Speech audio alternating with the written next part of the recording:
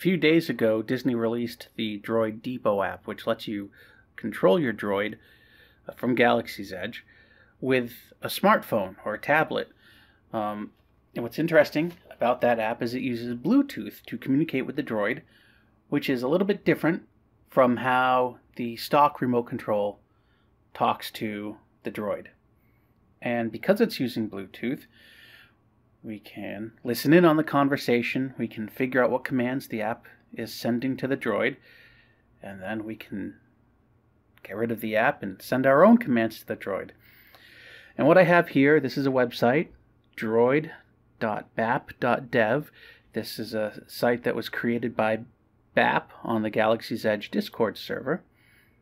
And it uses the Web Bluetooth API to connect to your droid via Bluetooth. I believe this only works in Chrome. I don't know what other browsers support Web Bluetooth. So if your browser doesn't support Web Bluetooth, you can install Chrome and this should work. My droid is on, the controller is off, and I'm going to hit connect to droid. It sees the droid and I hit pair.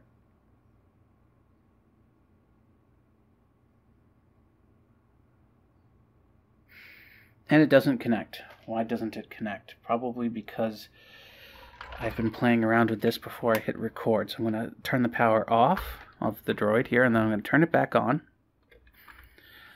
And let's try it again. Please work this time.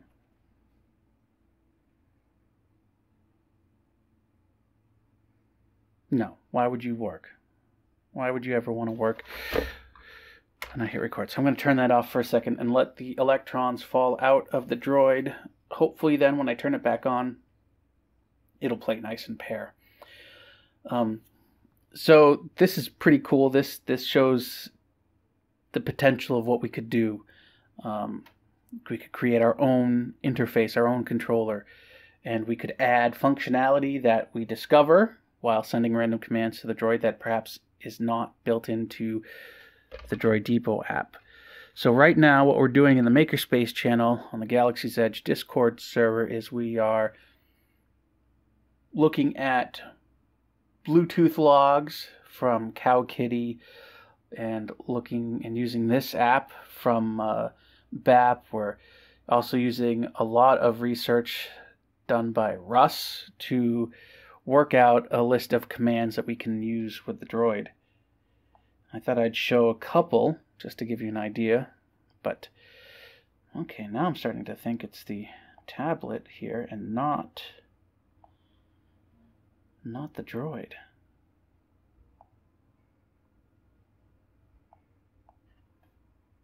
But I'm going to leave all of this in because, there we go, now we're paired. Because you're probably going to run into similar problems, so it's worth showing the troubleshooting it took to get this thing connected. Anyways, the current version of this site just lets you play a few sounds.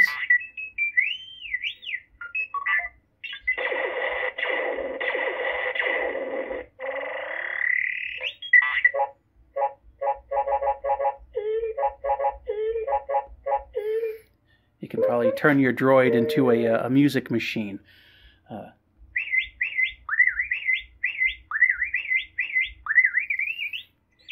Maybe lay down some fat beats.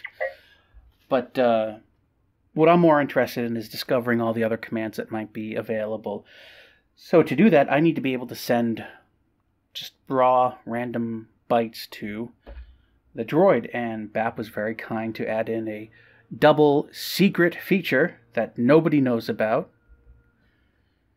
That gives me advanced mode, where I can now type in bytes in hexadecimal format that the thing will then send to the droid. So for example, what do I want to send? Let's try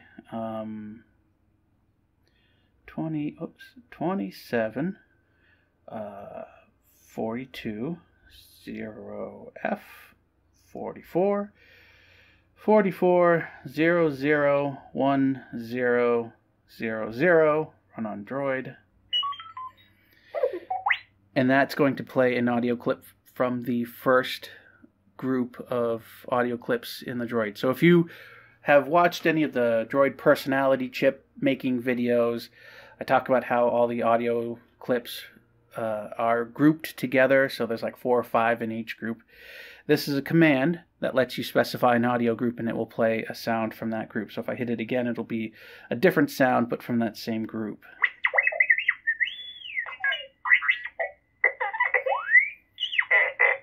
Now, what's really interesting about this particular command is I can specify other audio groups, such as, for example, the blasters.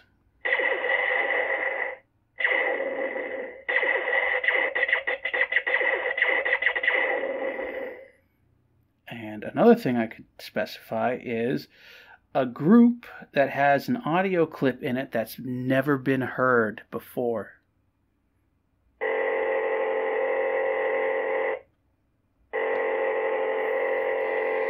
It's an audio clip that sounds like a motor. And from my experimentations, both in looking at the personality chip structure, which is how I knew that this clip was there, and how the commands have been working to trigger that clip, I believe that that was supposed to be an accessory. At one point, there was going to be some R-unit accessory that was going to have that noise or something similar.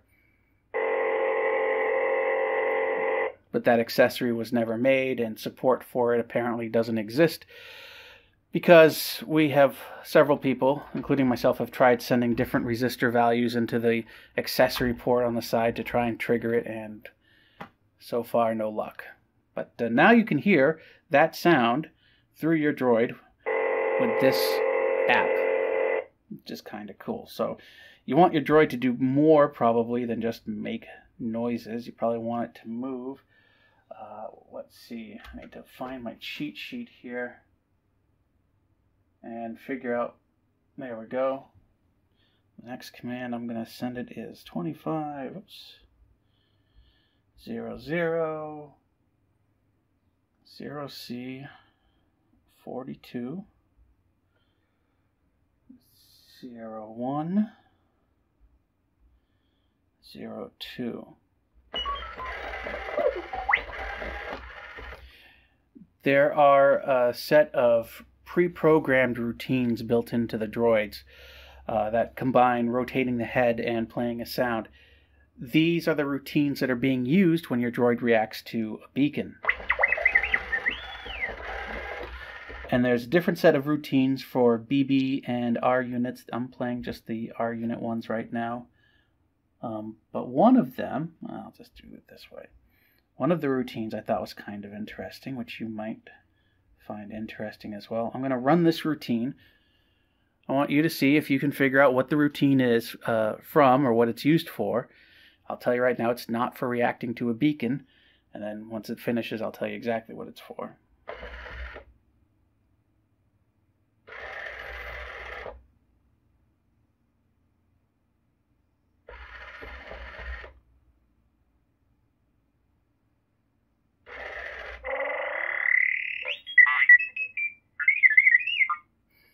That is the animation, and by animation I'm talking about the combination of the head movements and the lights blinking. That's the animation that plays when your droid is paired or activated for the first time in the activation bay in Droid Depot. I thought that was kind of cool to discover that. There is a different one that for the BB units, and that I thought was pretty cool. I'll just try one more.